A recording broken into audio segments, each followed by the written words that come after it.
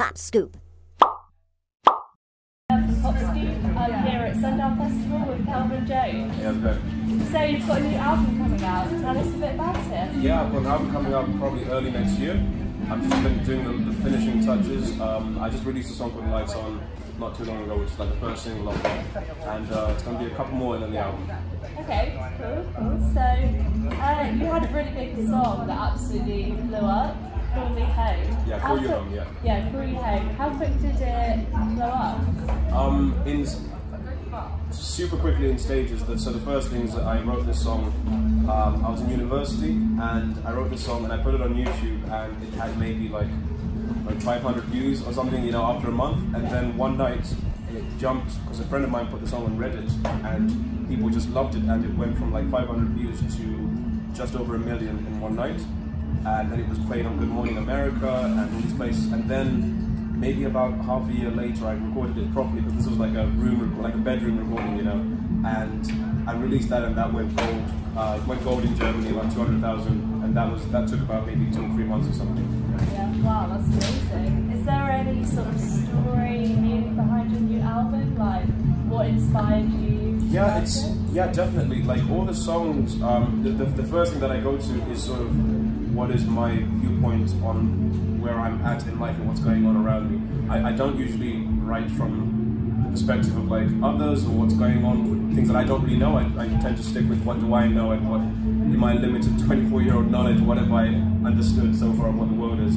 So that's usually the first point, and usually my heart gravitates towards the ones around me. So like my family, my girlfriend, my friends, like how I feel about them, about the things that they're going through. That's usually, that sort of encompasses what it is. It's this closed circle, which somehow when I put it out, tends to connect with people in their own close circle as well. Yeah. Oh, nice. What would you say is the biggest setback you've had as a musician, or any advice you could give to young musicians about what not to do, what to do? That's an interesting question. Setbacks, what not to do.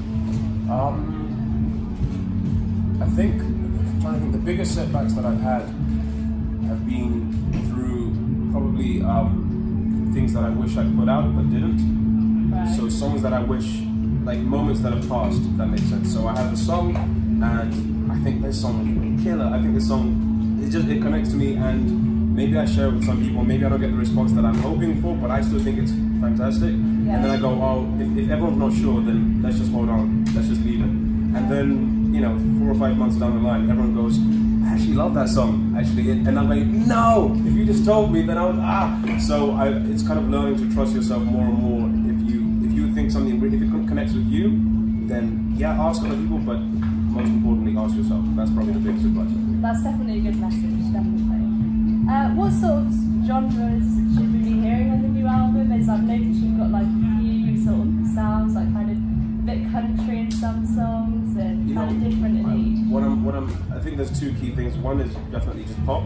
Yeah. I think that's the simplest way. It sounds like a dirty word to a lot of people, but you know, it's really not. Pop just means, you know, songs usually that you can sing along to, and that's in essence what I tried to create from the music that I grew up listening to. And the music that I like to listen to is stuff that I can sing along to, and I can tell that that's the chorus. So that's the kind of thing that I go for. And then the other thing I fell in love with in the last year or so are these big gospel choirs. Yeah. I love these big, beautiful, stacked voices, and you hear it in like, you know, Stay With Me, Sam Smith, or you know, you hear it in these songs where it's just like almost gospel-like. So I loved in this album, I got a choir together, and we got into a church, and we went into a beautiful big venue, and we recorded these beautiful sounds, basically.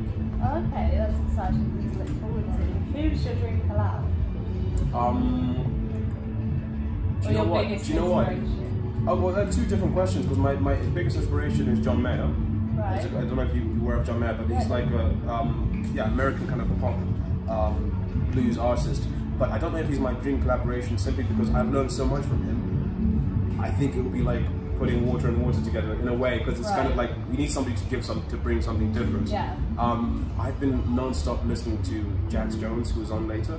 Yeah. I've been non-stop listening to his stuff for like the last 2 or 3 months. Right. And that excites me because it's got nothing to do with what, other than the fact that it's pop. That's the only thing that connects us.